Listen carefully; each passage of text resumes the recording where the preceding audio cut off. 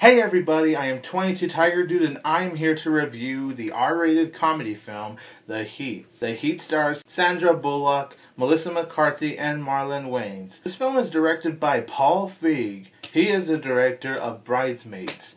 And I know everyone basically loves Bridesmaids. They think it's one of the greatest comedy films to be ever made, and it even got nominated at the Academy Awards. Yay!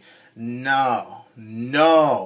I hated Bridesmaids. Bridesmaids is a bad movie in my opinion. It is so fucking overrated. It's not even funny. It's so bad.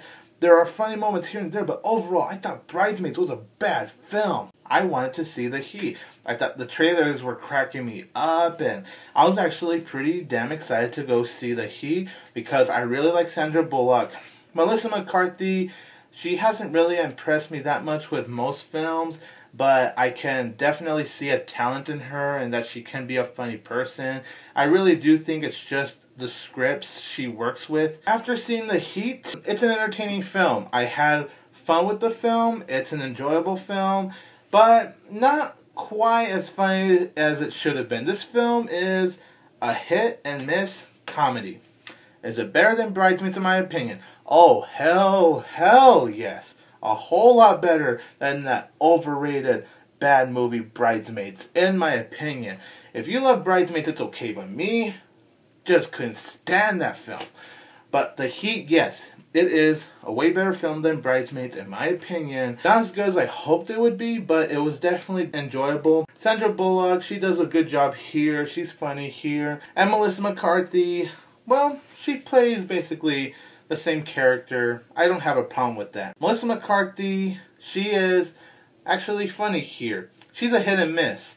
Like, some of the things she'll say, it's funny. Some of the other things she'll say is like, okay, woman, you're getting a little repetitive. We get it now. You could stop. The Heat is a hit and miss film because some of the moments in The Heat are hilarious. Like, I was actually dying laughing out loud at some of the moments in The Heat. But the other moments in The Heat were boring. There were a few scenes that actually felt like a filler. When Melissa McCarthy is like putting in all her, I'm gonna do this and I'm gonna do that. She was just like running it a little too long in a few scenes and you're all like, okay, we get it. Can you just shut your mouth already?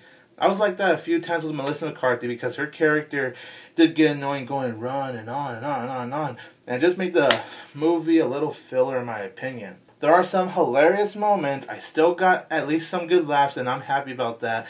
But I wish the movie could have made me laugh more, and just the moments that were supposed to be funny, it just bored me. I found it kind of lame. Storyline to this film, it's okay. It's nothing great. It's nothing special. Really, you just watch comedy films for the comedy.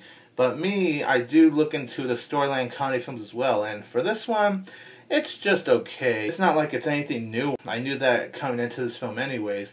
I just wanted to get laughs, and I got some of that. There were a couple of jokes I could tell that they copied off from 21 Jump Street. I'm not going to spoil which ones. You might know when it's coming when you see this film. Definitely one of the most hilarious moments in this film involves a watermelon. That's all I'm going to say. It involves a watermelon. There were also albino jokes. Like, of all the humor that was in this film, the most hilarious jokes in The Heat are the albino jokes. Watch the movie and you'll see why. Of course, there's also a very funny scene with Melissa McCarthy and Sandra Bullock being drunk at a bar. I actually thought that was hilarious. They're not really spoilers. I just want to kind of give you a hint what the funniest parts of The Heat were in my opinion. The pacing here in this film is fine.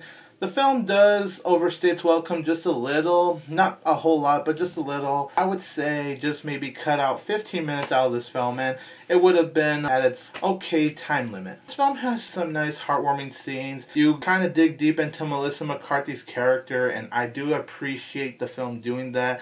I'm actually glad we got to get a lot of background story of Melissa McCarthy, the issues she is dealing with her family. I honestly did not expect that going into this film, but that aspect of the film did surprise me. There was a scene Some people are going to find this particular scene disturbing and unnecessary, but for me, I thought it was hilarious. It involved a straw, a knife, and cutting up a neck. That's all I'm going to give you, but it had me laughing. Yes, it was disturbing, but I just couldn't help but laugh. The Heat is a forgettable comedy film. It wasn't really as funny as I hoped it would be, even though there were some very hilarious moments in this film. But there's also humor that just could have been better. It's a hit and miss film. Not a comedy I could revisit. For the one-time watch, I did have fun with it. It's an entertaining comedy film. In my opinion, this is better than Bridesmaids. Tell me in the comments below, you guys, which Paul Feig film do you like better? Bridesmaids or The Heat? I'm going to give The Heat 2.5 out of 4 stars. Subscribe to my channel, comment your opinion on this film, like and share this video, follow me on Facebook and Twitter. I am 22 Tiger Dude. Don't forget that I will always have Tiger Power!